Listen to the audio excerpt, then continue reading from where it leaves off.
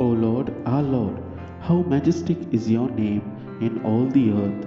You have set your glory above the heavens. Psalms chapter 8, verse 1. Thoughts on today's verse. At first glance, these two concepts, majestic in all the earth and glory above the heavens, may seem to be contradictory, or at least disconnected. On the other hand, God's name is majestic in this plain old transitory space we call earth.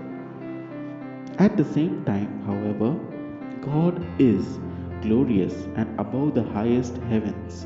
This collision of different worlds is displayed in the life of Israel. It is made clear in the life, death, and resurrection of Jesus.